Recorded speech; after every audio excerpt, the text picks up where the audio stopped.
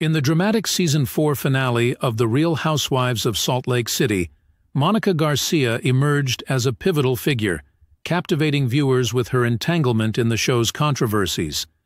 The revelation of her being one of the individuals behind the notorious Instagram gossip account, Reality Von Tease, marked a significant turning point in her narrative on the show. Initially, Monica had garnered a degree of empathy from the RHOSLC audience, who had been privy to the complexities and challenges in her relationship with her mother, Linda. This dynamic between mother and daughter had been a focal point throughout the season, offering an in-depth look at their strained interactions. However, the season's conclusion brought to light not just Monica's secret involvement in the Reality Von Tease account, but also her tumultuous relationship with her mother, which had previously been glimpsed on the show. The issues escalated and spilled over into their lives outside the show, grabbing the attention of social media users. A leaked video, making rounds on social media platforms, captured a heated exchange between Monica and Linda, highlighting the depth of their conflict.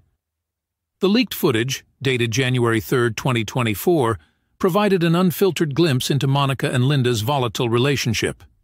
The argument, taking place in Monica's living room, centered around the fallout of Monica's trip with her fellow cast members to Bermuda. Linda was seen vehemently criticizing Monica, referring to the Reality Von Tease drama and its impact on the relationships within the group, particularly with cast members Heather Gay, Whitney Rose, Lisa Barlow, and Meredith Marks. Monica, in a defiant response, accused her mother of abandoning her and taking Angie Katsanevas' side during the infamous Greek Easter brunch incident in Season 4. The confrontation escalated with Linda chastising Monica for her on-camera behavior, leading to a dramatic climax where Monica, frustrated and emotionally charged, asked her mother to leave.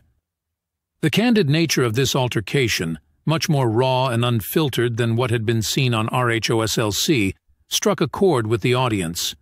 While Monica had been vilified for her role in the Reality Von Tease scandal, this glimpse into her personal life elicited a wave of sympathy from some viewers, who were moved by the harsh reality of her off-camera interactions with her mother.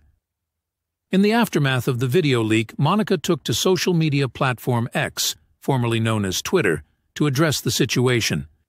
As the CEO of Brea Baby, Monica expressed a sense of resignation, acknowledging that the leak might be a form of karmic retribution for her actions related to the Reality Von Tease account. She admitted to feeling that she deserved this exposure due to her past conduct.